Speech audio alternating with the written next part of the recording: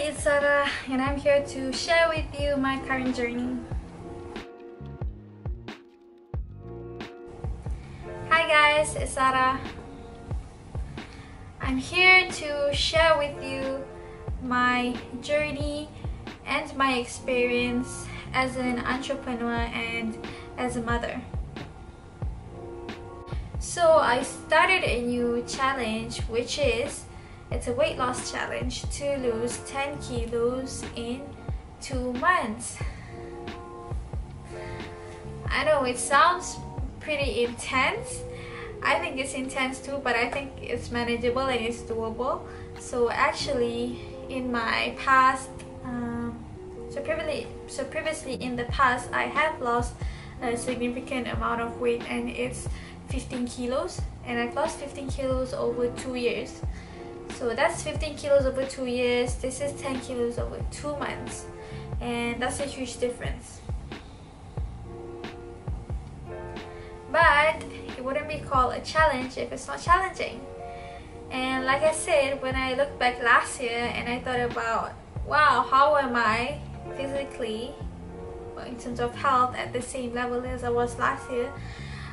This is how I think. This is how my brain works, okay? So I thought about, wow, one year went by. I mean, there was a pandemic, there was the lockdown started in March, and then 2 months went by, 3 months went by, 6 months went by, and then it's the end of the year. So my point is, I thought, wow, time will pass anyway, no matter what I do. No matter what I do, time will pass and time will wait for me. So what did I achieve during that time? What changed? What happened? What did I do? And when I looked at last year, I thought, wow, I didn't change in terms of my health. And I thought, what about now? Let's do it now. There's no better time than now, right? So, and based on my experience, I know we all know how to lose weight. We all know how to be healthier. We all know this. We just don't do it. And why don't we do it? Because of our mindset. And you and I know this, and if you don't know this, then I'm telling you, it's all about the mindset. You really can achieve what you want in terms of physical, or how you look, or your weight, but it has to start from the mind. If you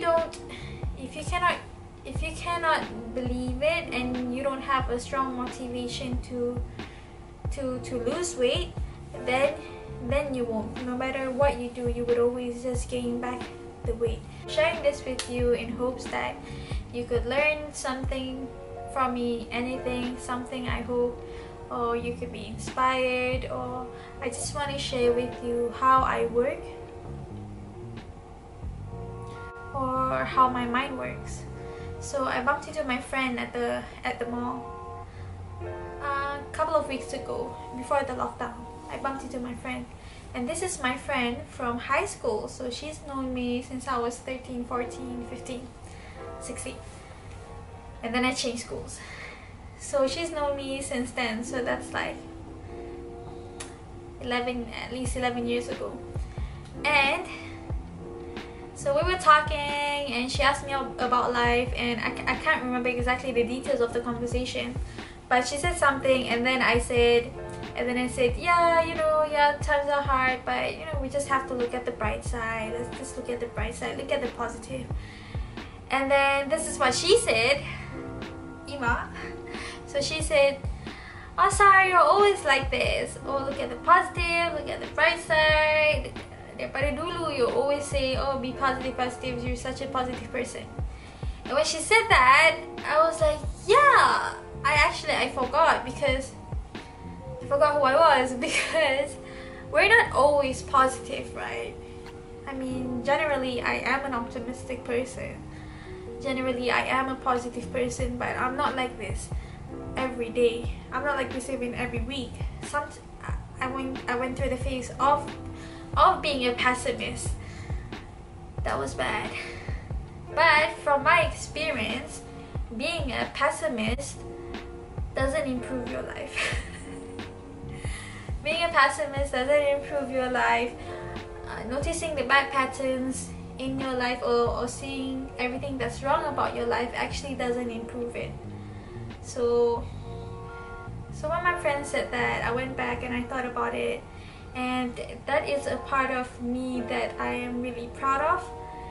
And I'm happy that I could encourage and motivate my friends. They like to talk to me when they're feeling down or when they're facing problems, and that's perfectly fine. I mean, that's what friends are for.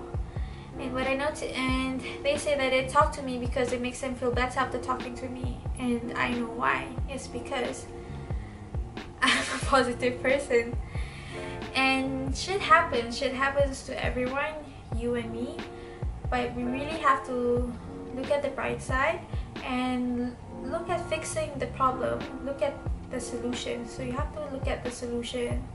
Don't just look at my life sucks. No, I'm fat. Yeah, you're fat, but you can change it if you want to. That's why I say it starts in the mind. If you want to lose weight, you have to want it first, and you have to believe that you can. A lot of people, they go into diets, but actually they don't fully believe they can. Even as they're going into it, they say, oh, this will last me for a week, then after that I done that diet, you know. And they still go into it, but they themselves don't believe that they can do it. And it starts in believing that you can do it. This is doable. You can do it. And it starts in the mind first. So that's my goal. And what's my mission? What's my strategy? How do I achieve this? How I plan to achieve this is through clean eating and exercising every day.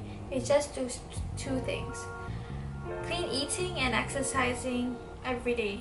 What defines the exercise? My definition of exercise is working out for 1 hour. No matter what workout that is, on treadmill, jogging, running,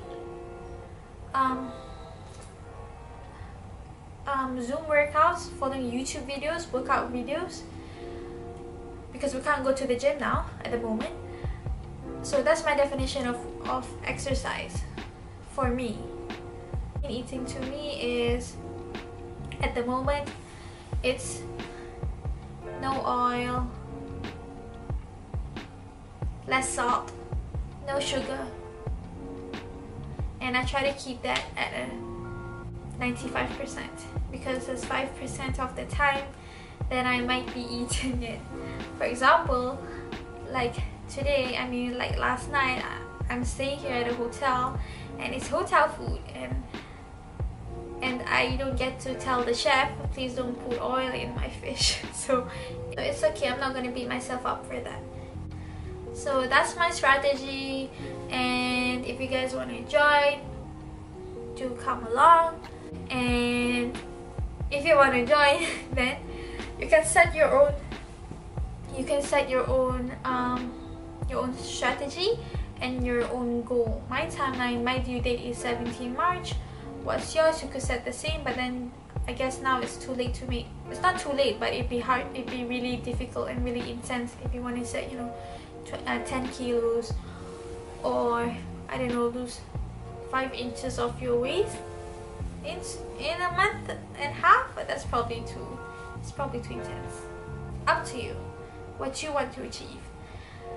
So after this, after I reach the 10 kilos, I'm gonna review my plan, review my exercise plan, my diet plan, and replan it, because my body would look different, I would feel different, and I will need to adjust, because I don't want to put back on the weight just by going back to eating as I was before. I won't go back, because I cannot. Because if I do, then I would gain weight. So I would have to either maintain this clean eating, or I don't know, incorporate it. So let's just see what happens. Thanks for listening to my ramblings, and if you want to join me on this challenge, do come along. I hope it's beneficial. See you in the next video.